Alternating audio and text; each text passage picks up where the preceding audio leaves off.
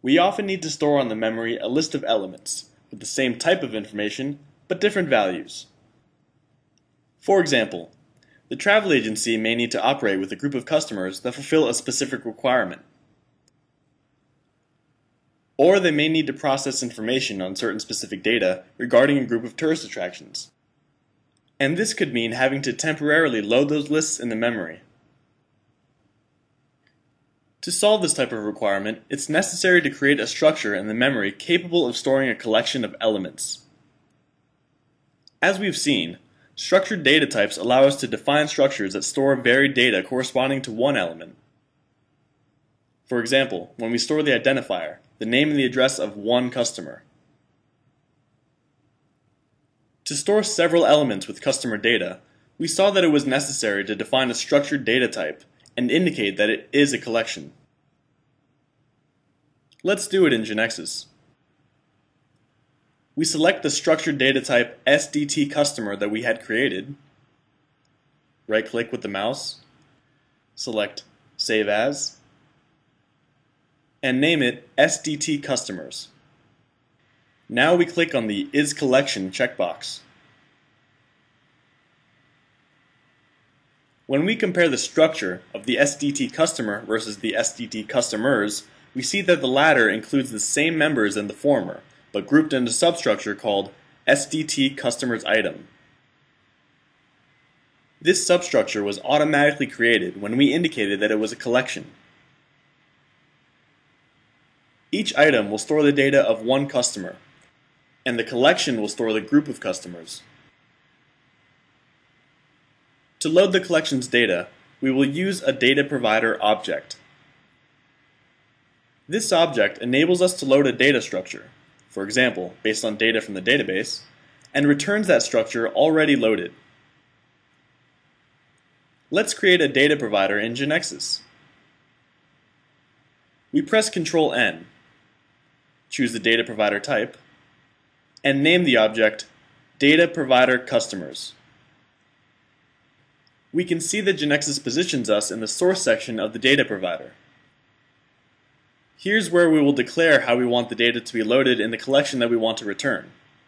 We can see how easy it is to declare the load. We go to the window of the Knowledge Base Navigator, find the structured data type, SDT Customers, and drag it to the source of the data provider.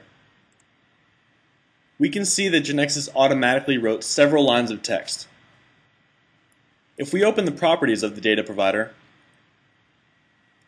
we can see that GeneXus assigned the name of the collection SDT Customers to the output property. This means that the data provider will return a collection of the structured data type SDT Customers loaded with data. Since the SDT Customers is already a collection, it is not necessary to set value of the collection property to true. This is something we would do if we wanted the data provider to return a collection from a simple structured data type. Now let's analyze what GeneXus wrote in the source. We can recognize the name of the structured data type SDT Customers, which is a collection. Between brackets is the substructure of the collection's item. We can compare this against the structure of the SDT. We can see that GeneXus represented, in the form of text, the structure of SDT Customers, and left the member's ID, name, and address ready in the SDT Customers item for loading a value to them.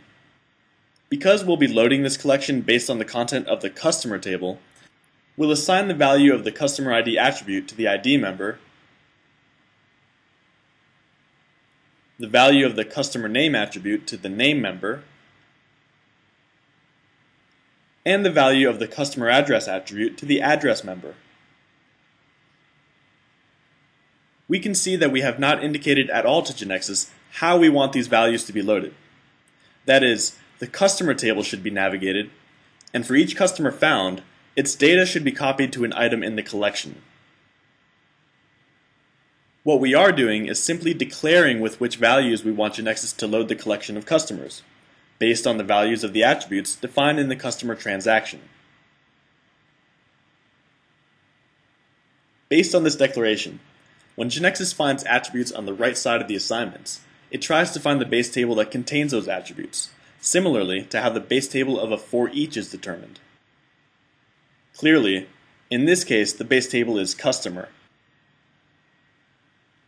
Since we're assigning values to an item of a collection type structure, GeneXus will go through the customer table, and for each customer found, it'll copy the data stored in the customer ID, customer name, and customer address attributes to the ID, name, and address members respectively of a new item in the collection.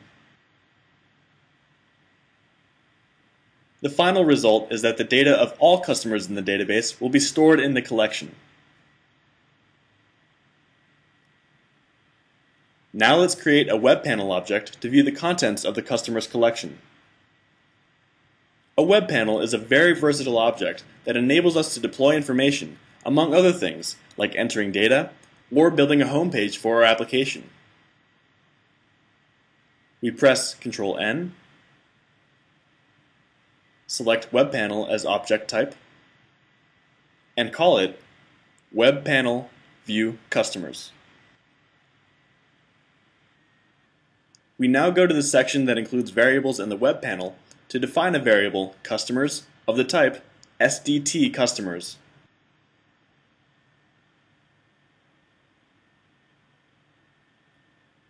We go to the web form section, and from the toolbox, we drag an attribute or variable control and select the customers variable. Because it's a variable of the type SDT collection, GeneXus opens up a dialog box for us to select which members of the SDT customers we want to view. All of them are selected, and, since we want to view them all, we press OK. We can see that GeneXus created a series of controls in the web form in order to view the various elements in the customer's variable. We now go to the Events section in the web panel,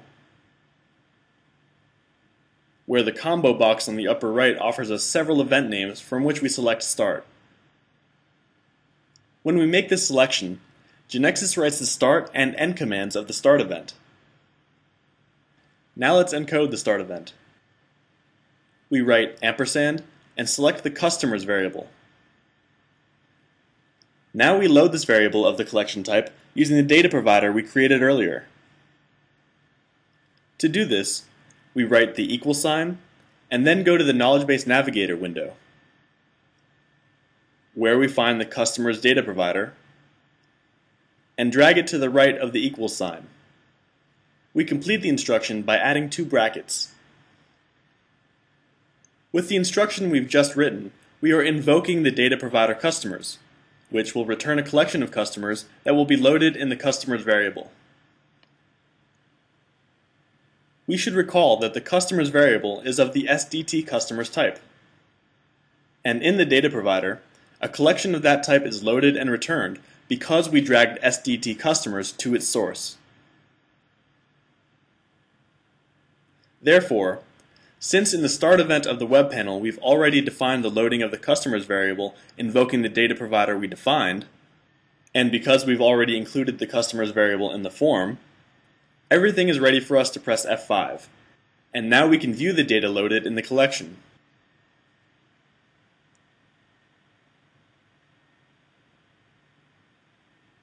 We can see that GeneXus added a link corresponding to the View Customers web panel. We click on the link, and can view a display on screen of all the customers that were stored in the database. This data was extracted from the database by the data provider, then loaded in the temporary memory and variable of the SDT collection type, and its contents were displayed on the form of the web panel. Instead of simply displaying the data, because it was available in the memory, we could have performed a process or operated on it without the need for accessing the database again in order to obtain the data. This has shown us the flexibility and power of data providers for loading data on a data structure, particularly one of the collection type. And we were also able to see how simple it was to declare what we wanted to be loaded, where GeneXus solved everything necessary to accomplish our purpose. Later on, we'll be seeing other examples on different uses of data providers.